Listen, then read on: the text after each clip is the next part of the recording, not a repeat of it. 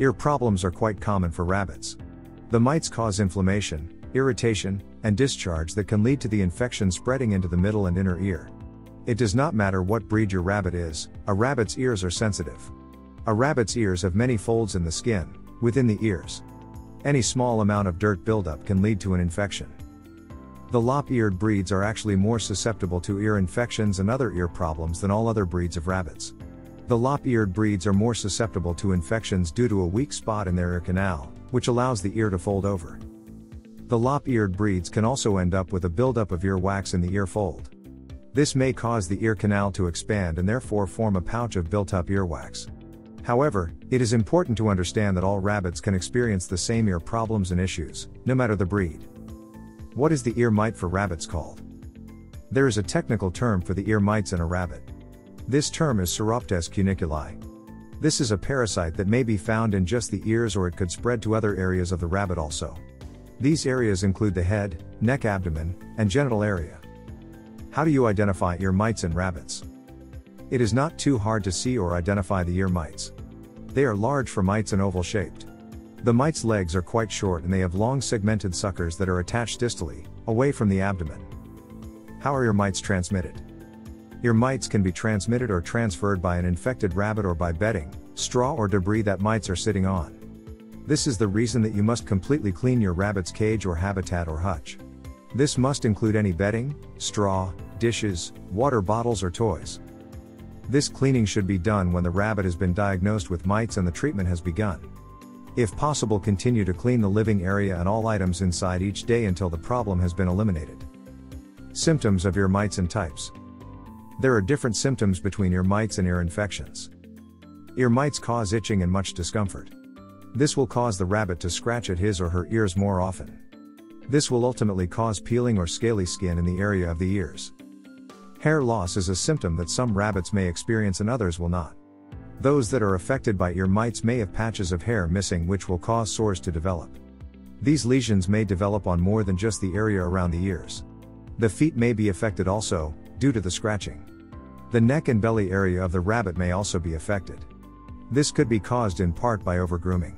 Lesions are sores that may be caused by either the scratching or the excessive grooming that the rabbit does in an attempt to make itself feel better.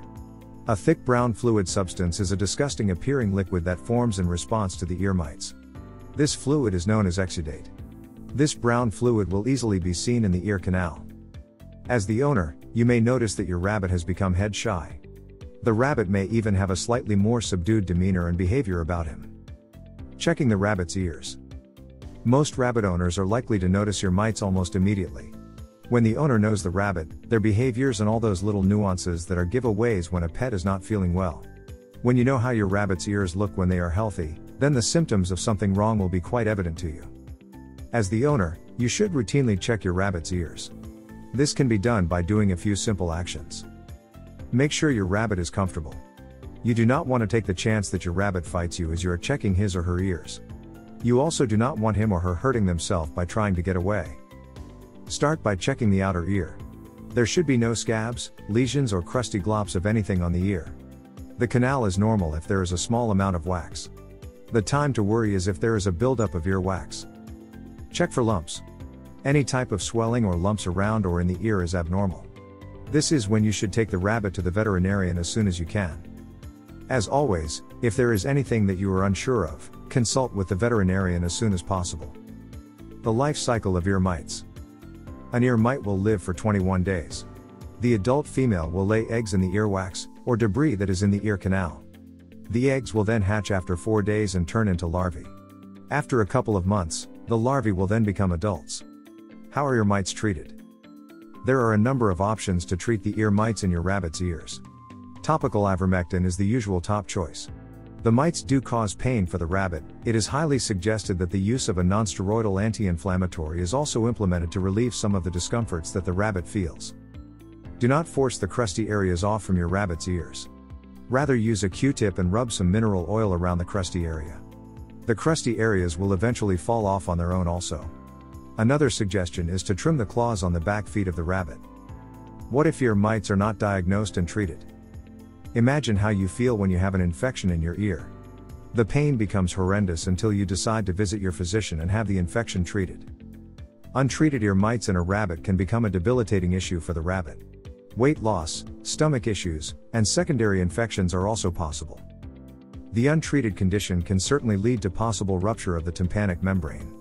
Getting treatment as soon as possible is always the best thing to do. The ear mites of a rabbit are generally specific for the species. In other words, the rabbit ear mites will not transmit to a dog, just other rabbits. Preventing reinfestation. Ear mites have the ability to live off the host for up to 21 days. They will survive in the environment on debris or any article that is in the environment. This is why it is highly suggested that once an ear mite infestation is diagnosed, it is best to totally decontaminate the environment. This may have to be done multiple times in the 21-day period to be sure that all the ear mites have been eliminated. There are some treatments that are suggested to be used every 14 days for a total of 3 treatments in the environment also. Also, if you plan to introduce more rabbits to the area, please be sure to have them checked completely by the veterinarian to ensure that the new rabbits are free of any parasites. Approximately 1 month following diagnosis and treatment, a recheck should be done by the veterinarian. Cleaning rabbit ears. This can be a highly debated topic when it comes to rabbits. For normal and healthy rabbits, there is no need to routinely clean the rabbit's ears. Other than a routine check with the veterinarian, once treatment has been completed, your furry friend should be back to his or her old self once again. Lop-eared rabbits or those prone to wax buildup in the canals are recommended for ear cleaning routinely. Ear mites in rabbits do not necessarily mean it is a bad thing. Ear mites are a relatively common problem for rabbits and other animals. The veterinarian will determine the extent and give a prescription for treatment. Routine cleaning of the hutch or rabbit's environment is necessary for the 21 days after the treatment is given. This should be done more than one time, as the ear mites can survive on debris or other items in the living environment. Continuation of cleaning and disinfecting is recommended for the lifespan of your rabbit. There is a possibility that your rabbit may not completely recover from the infestation and a second treatment is necessary. Ear mites are not dangerous unless, of course, the diagnosis and treatment are delayed. There are some rabbit owners who do not bother maintaining a routine knowledge of how their rabbit is doing. Most owners can tell if there is something bothering their pets just by looking at them. These are the best owners. For those times that it is not discovered that the rabbit has an ear mite infestation, the issues could become worse. If the infestation becomes severe, this could cause a rupture in the eardrum. At this point, your rabbit will need further treatment from the veterinarian. If the condition is still not noticed, diagnosed and treated, it could lead to permanent hearing loss for the rabbit. However, this outcome is very uncommon. If you enjoyed this video, kindly press the like button. Also, don't forget to subscribe with notifications on, so that you don't miss out on videos like this. Thank you for watching.